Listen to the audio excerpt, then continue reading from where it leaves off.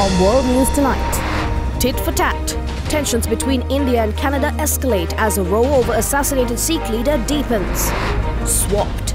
US-bound plane leaves Doha with 5 Americans freed by Iran in a $6 billion deal. Just launched.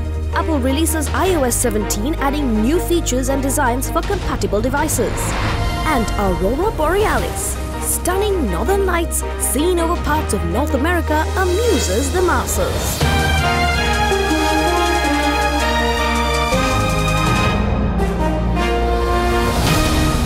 This is Derana World News Tonight. Reporting from Colombo, here is Anuradhi Vikramasinghe. A very good evening and thank you for joining us on World News.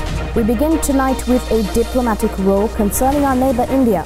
Canada's accusation that India may have been involved in the assassination of a Sikh activist on its soil has triggered a growing row with Ottawa and New Delhi, with both countries expelling senior diplomats, sending relations between the two countries plunging.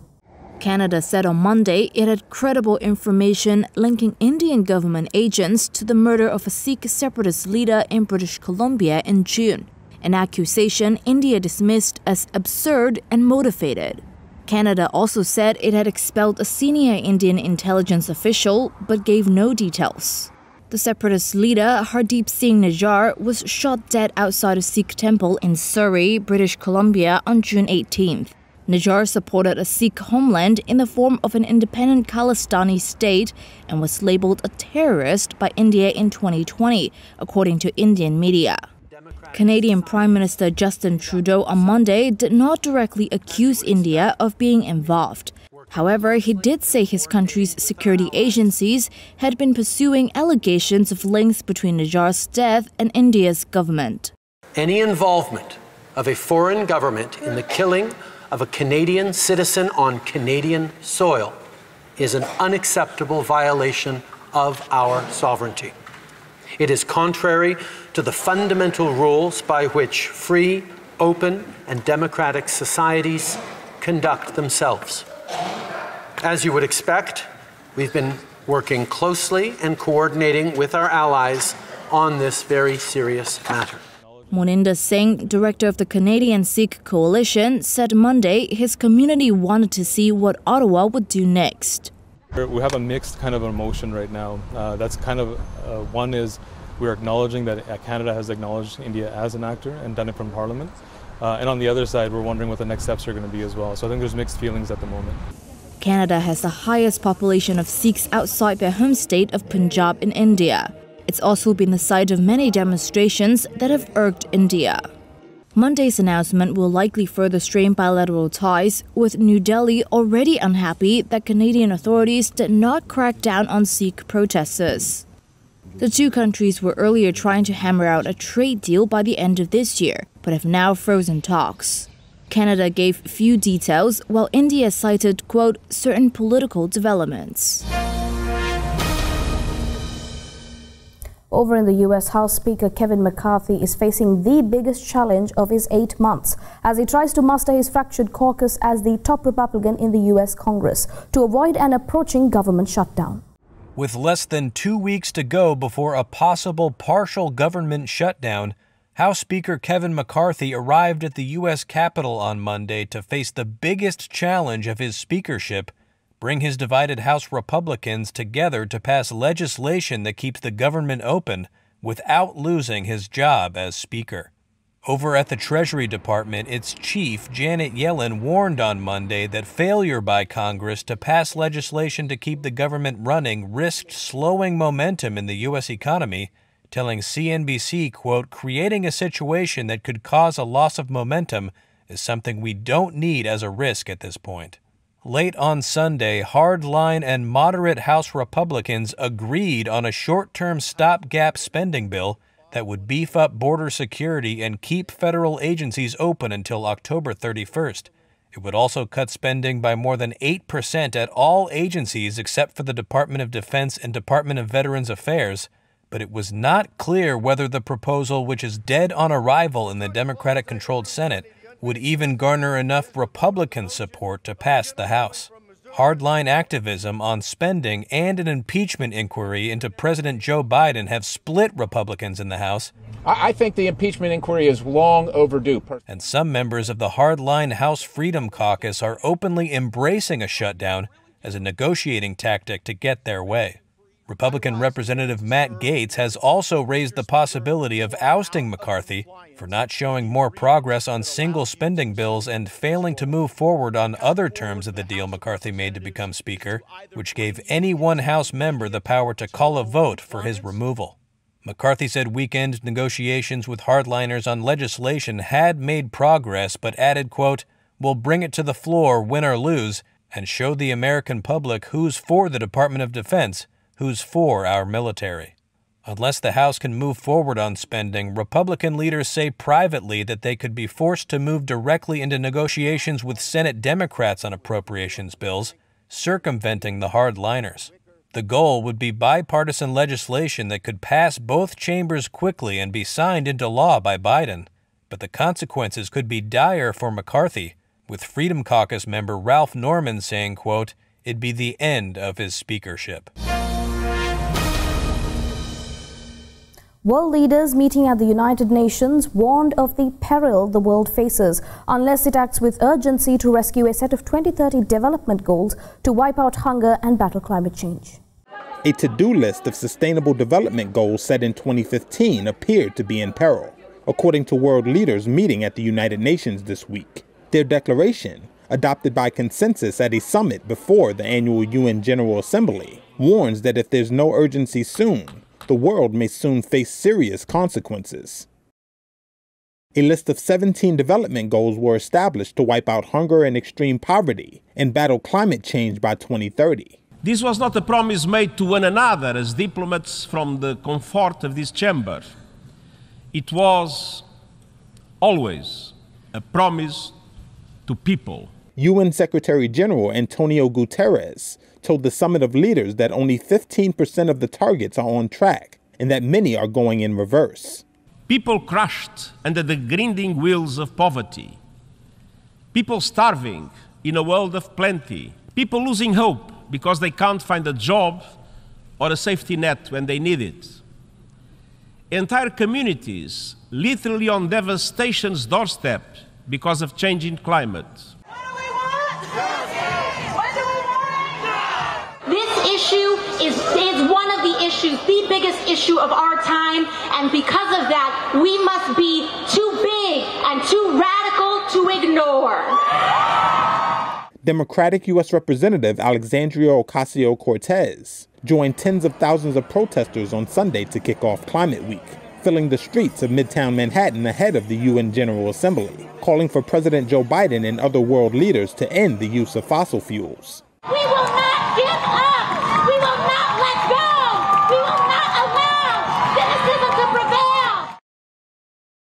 Earlier this month, Guterres called on G20 leaders to ensure a stimulus of at least $500 billion per year towards meeting SDG goals. According to a report last year, the cost of meeting global targets rose 25% to $176 trillion during the year that ended in September 2022, with performance on several measures reversing. Meanwhile, Russia's government is calling on the United Nations highest court in The Hague to throw out what it says is a hopelessly flawed case, which was brought by Kyiv challenging Moscow's argument that the war is necessary to prevent genocide. Russia is calling on the United Nations highest court to throw out a case brought by Ukraine that challenges Moscow's assertion that the invasion of Ukraine was necessary to stop the genocide of ethnic Russians there. This Ukrainian military video released over the weekend is said to show the battle for a village it says it's retaken. On Monday, Russia's legal team in The Hague said Kyiv was abusing the UN's 1948 genocide treaty. Ukraine insists no genocide has occurred. That alone should be enough to reject the case, because, according to the court's jurisprudence, if there was no genocide, there cannot be a violation of the Genocide Convention. The hearings at the International Court of Justice, also known as the World Court, are set to run until September 27th and will not address the merits of the case. Instead, it will focus on legal arguments about jurisdiction. The court has no way to enforce its decision, and Russia's government has previously ignored court orders to stop its military actions. Experts say a ruling in Kyiv's favor would not stop the war, but could impact future reparation payments.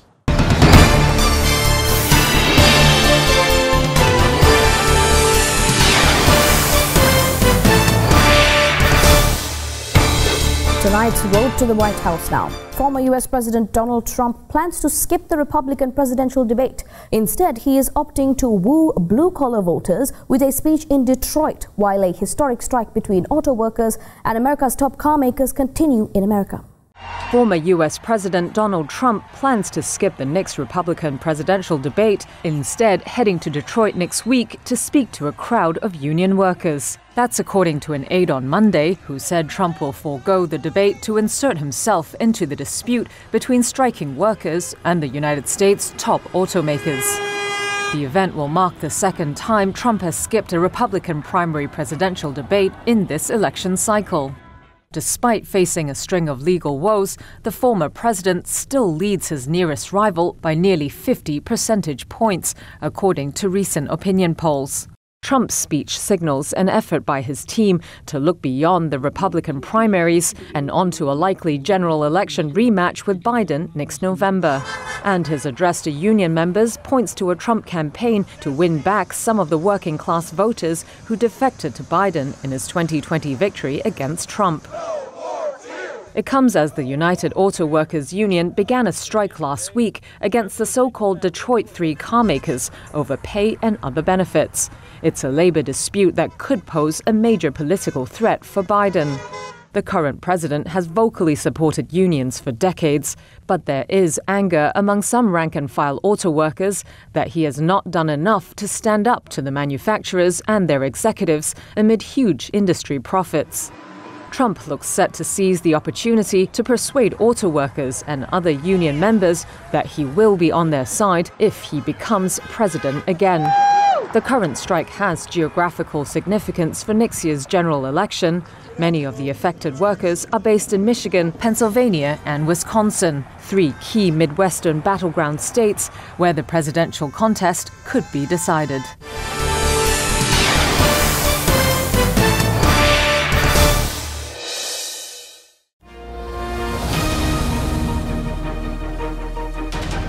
Welcome back. Now, $6 billion of Iranian assets frozen in South Korea have been returned to Iran after a deal with the U.S. Washington, and therein subsequently swapped prisoners. The United States and Iran have completed a rare prisoner swap deal after billions of U.S. dollars of Iranian funds frozen in South Korea were released back to Tehran. In a statement on Monday, U.S. President Joe Biden said 5 Americans who were imprisoned in Iran are finally coming home. These Americans had been detained in Iran for nearly a decade on a number of allegations, including espionage. Separately, Iran's state-run media reported that 5 Iranians held by the U.S. who had been charged with crimes are now free. 2 of the 5 have reportedly landed in Tehran. Citing sources said the swap happened after both sides confirmed that around $6 billion of frozen Iranian assets were transferred from South Korea to Qatar, the mediator of the U.S.-Iran talks. Seoul's foreign ministry on Tuesday confirmed that the Iranian funds have been successfully transferred to Qatar. The money had been locked in South Korea due to sanctions imposed by the U.S. following its withdrawal from the Iran nuclear deal in 2018. The frozen funds have become one of the main reasons behind South Korea and Iran's thorny relations, as Tehran has long been demanding that Seoul release the funds. That being said, the ministry also expressed hope to see developments in relations with Iran following the transfer. Meanwhile, Biden thanked South Korea and other countries involved for helping the detained Americans come home. The U.S. president said that he was grateful to the partner countries for their tireless efforts to achieve the goals, and thanked the governments of South Korea, Qatar, Oman, and Switzerland. U.S. Secretary of State Antony Blinken also thanked South Korea for its close coordination and partnership. Although the prisoner swap and release of Iranian funds may appear to be an encouraging development in Washington and Tehran's rocky relationship, tensions are expected to remain high, with Tehran's nuclear program still a sticking point. Tech Bites now. Today is the day to update to Apple's latest operating system, the iOS 17, and unlock a slew of new features that promise to make the iPhone experience more personal and intuitive. Apple is rolling out iOS 17 today, including a series of new features for iPhones. The new operating system includes a standby mode with information users can see from a distance when your iPhone is charging. And there's live voicemail that transcribes messages in real time. TikTok is looking to give its online marketplace a boost. According to Bloomberg, TikTok Shop will offer discounts for the holiday shopping season. The hope is that slashing prices up to 50% will spur competition with the likes of Amazon and Walmart. Finally, Meta is making Horizon Worlds more accessible. It's making the Super Rumble game available to a small number of mobile users through the Meta Quest app on Android and iOS devices. And if you want to play on a desktop, you can request access through Horizon's website. Days of tension in Sudan as buildings have caught fire in Sudan's capital after heavy fighting between the army and the rival forces. Videos posted online also show the iconic Greater Nile Petroleum Oil Company tower engulfed in flames. This is one of Sudan's main landmarks in Khartoum. It has now been reduced to a smoldering wreck amid heavy fighting between rival military factions. The Greater Nile Petroleum Operating Company head office, a glass-sided tower topped with a coil of metal, was built during an oil boom before South Sudan declared independence in 2011. It was one of Sudan's most costly constructions. The building is located close to areas fought over by Sudan's army and the paramilitary Rapid Support Forces. Videos released by the RSF on Sunday showed flames and smoke rising from the building in a financial district of the capital. It is unclear what caused the fire that burned through the tower from Saturday. The RSF accused the army of targeting it along with other important buildings, part of an effort to dislodge paramilitary fighters from positions they occupied across the capital early in the conflict. Sudan's foreign ministry, which is aligned with the army, released a statement on Monday accusing the RSF of setting fire to a number of major economic institutions and commercial buildings over the past 2 days, but did not specifically refer to the tower.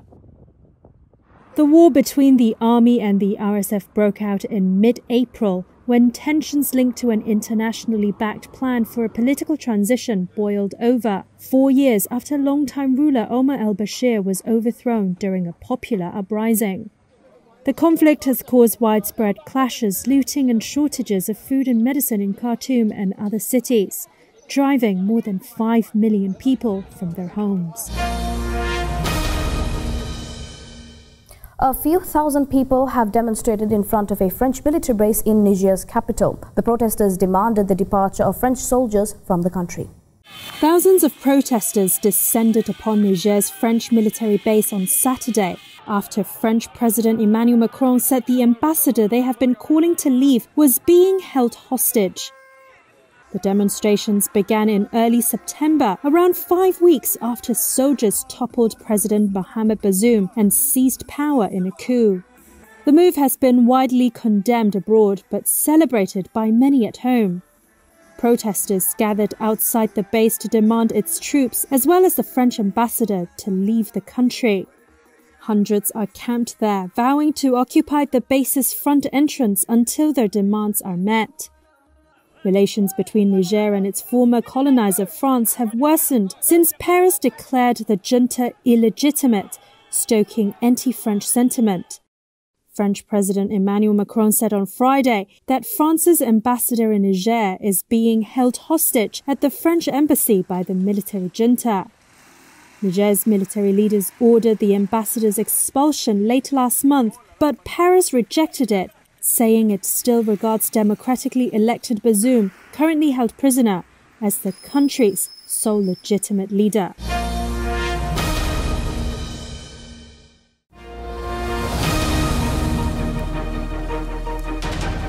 Welcome back. For more news, let's take you around the world in a minute. The Chilean government has confirmed that torrential rains has hit southern Chile have left 2 people dead and 1 missing. Malaysia Karwa, an underprivileged teenager from a waterfront slum in Mumbai, has become an overnight sensation in the face of Indian cosmetics brand Forest Essentials. In Peru, at least 24 people, including children, have been killed in a bus crash. Over a dozen others were reportedly injured. Bulgaria said that it used a control blast to destroy explosives on a device attached to a drone that landed in a Black Sea town. The country's defense minister said the device is presumably linked to Russia's war against Ukraine. The UN Cultural Agency listed an ancient Guatemalan city, first occupied as early as 800 BC, as a World Heritage Site. This is the 3rd site in the country to gain the recognition.